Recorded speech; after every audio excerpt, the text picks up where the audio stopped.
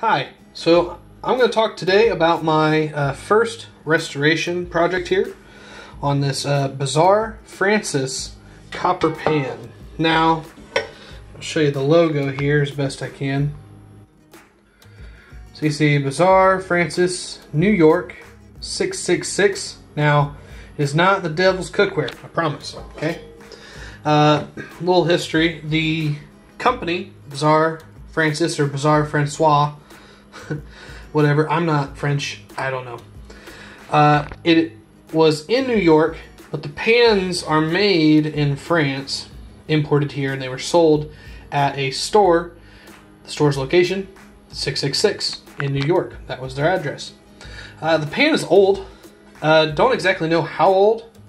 I know that when I received it, it was absolutely beaten up.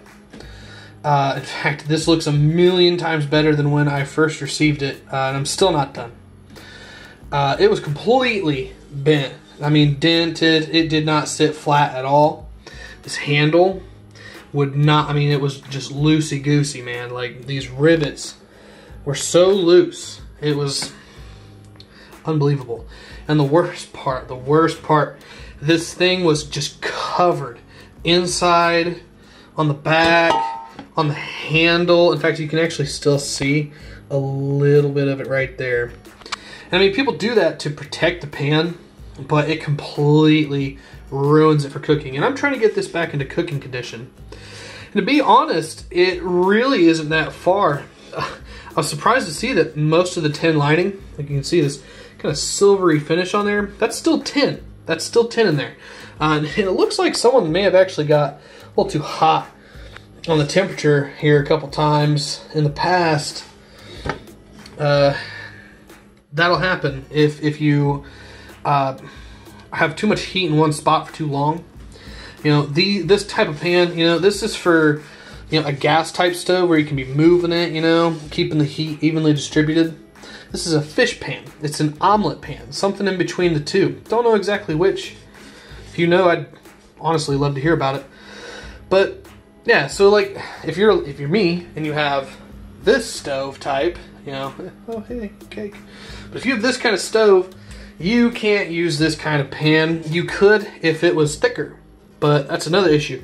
This is a like 1 millimeter thick or thin piece of copperware. So this is something that you can really only use on gas stoves, and even then, it's something that you want to be using very lightly, very fast. It's not something that you would get to leave behind. There is one positive to this, is that because it's so thin, it allows, you know, some pans, thick pans, they have heat retention. This actually has the opposite of that. It loses its heat very well due to copper's very, very efficient copper, you know, heat conductivity. It's really amazing, the whole science behind it. But overall, I'm very close to getting this done. I cannot wait for this to actually be in a cook safe condition, because I want to use it. That's the whole point, is to bring these things back to life and use them. You know, I mean, it's gorgeous, you know, and it's kind of a piece of history, you know, cooking history.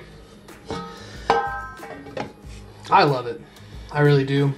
And you know, I hope to make several more videos keeping track of the progress of this pan and others that I find along the way. You know, things I find in flea markets, things that I find, you know, on auctions. You know, I'm always out there looking, you know, such is the way of an antiques person, I guess. But yeah, really last thing that has to be done is I have to kind of brush this out with a, you know, angle brush kind of deal. Bench brush deal, that kind of stuff. You know what I'm talking about. And then put it over some fire, flux, start tinning, you know, and let's see how many times it takes me to figure it out. I mean, pretty quick learner, but you know, we'll see. We'll see. Anyways, if you have actually watched through this whole thing and, you know, listened to me ramble about this pan for, let's see, 5 minutes now, I thank you for watching. Yeah, have a great day.